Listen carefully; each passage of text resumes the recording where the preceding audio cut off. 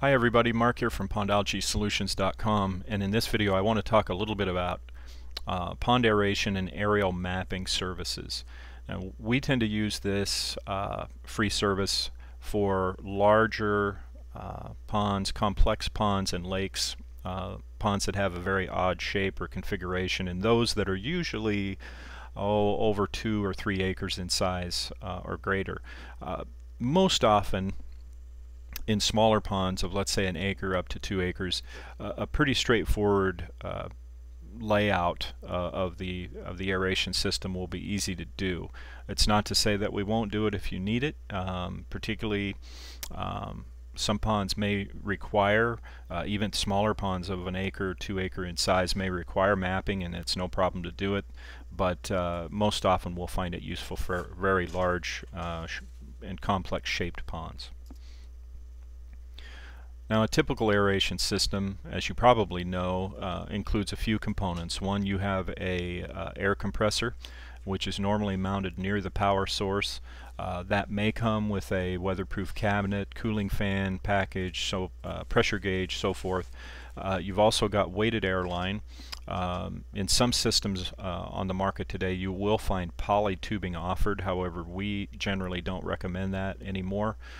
Weighted air line is kink proof, extremely durable, and is self-weighted, so it sinks naturally to the bottom of the pond. And for you as an installer, and many of these systems can be installed quite easily by the pond owner, for you that's just a much easier thing to work with when the airline doesn't have to be weighted with something else.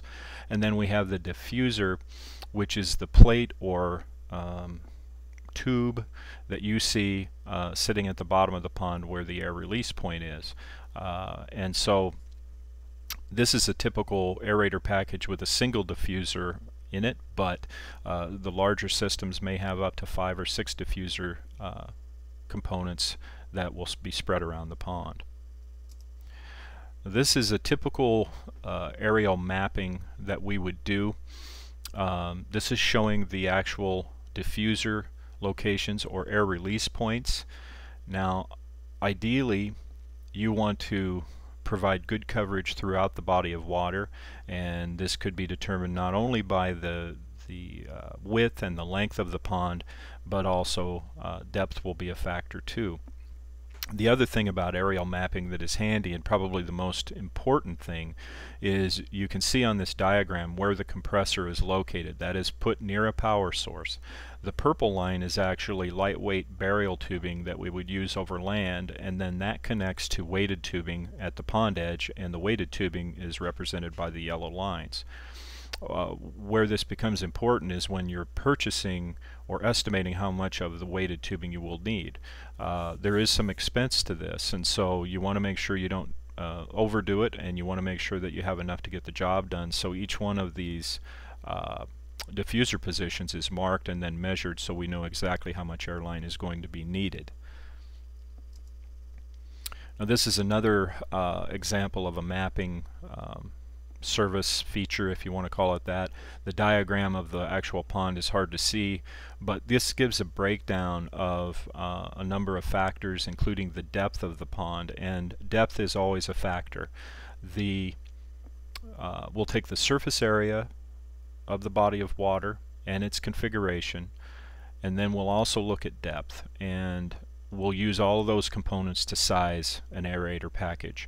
Shallow water will require more release points in order to cover it adequately, and so this particular pond that you see has reasonable depth on the edges, something around 9 feet on each side, but through the middle of the pond it's only 5 or 6 feet deep, and so there needs to be more release points for air in these shallow areas compared to just using a single release point in some of the deeper parts. And so when we ask for information regarding a pond, we're going to ask for the size, length, width, and the average depth, and then maximum depth. And if we can, we will try to look at it from Google Earth or Google Maps and get an idea of how the depth may vary throughout the pond, where the power source is, and then we'll factor all that in to do the layout for you. So It's important too, I think, to do your own research on aeration for ponds, and so there's a couple resources we'd recommend that you check out. Our blog at pondalgaesolutions.org has a number of articles, most recently a very important one on how to introduce pond aeration to your pond during really hot weather. There's several steps that you'll want to take that are critical to protecting fish if you have those, and so it's good to know. We also have additional articles at pondtalk.com where we talk about the difference between an aerator and a fountain and why one may be better for a particular application compared to the other.